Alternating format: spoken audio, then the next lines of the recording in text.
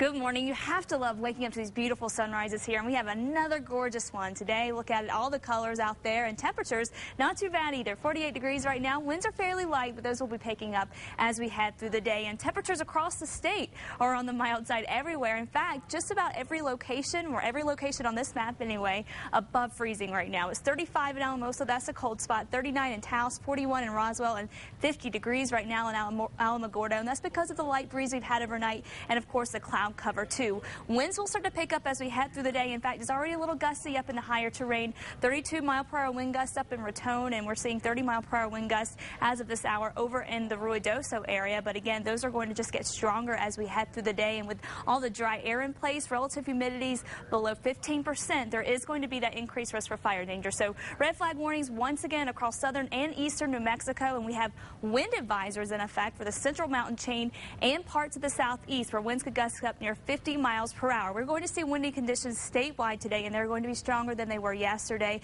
For the metro, looking at 35-mile-per-hour winds, so not as bad as everyone else, but certainly a nuisance this afternoon.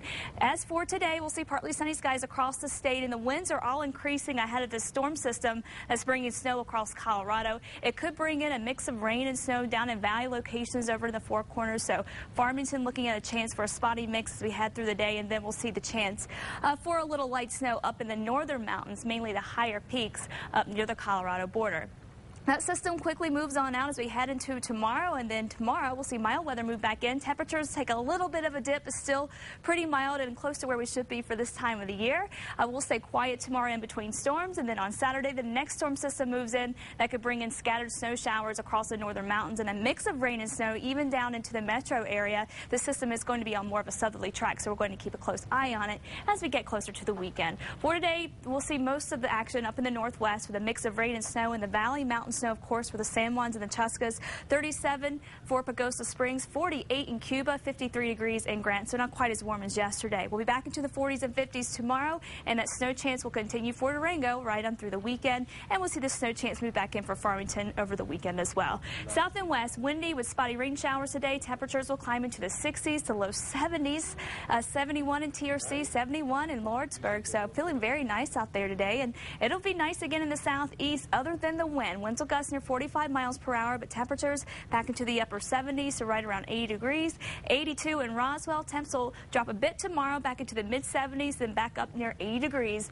for the entire weekend. And your forecast up in the northeast, expect gusty winds up near 45, 50 miles per hour. Temperatures right around 66 for Clayton this afternoon, 70 in Conchas, 56 in Las Vegas. Northern mountains watching for snow up in the higher peaks, 41 in Angel Fire, 35 in Red River. We'll see more clouds around Santa Fe, but we'll stay dry. It will be windy, blowing around some of the snow. Temperatures in the low to mid-50s there again tomorrow, and then we'll be in the 40s on Sunday with that chance for snow moving in this weekend.